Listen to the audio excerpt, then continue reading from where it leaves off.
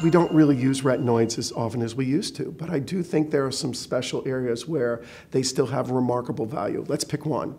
Palmoplantar psoriasis is an area where I use it a fair amount, and that could be palmoplantar plaque-type psoriasis.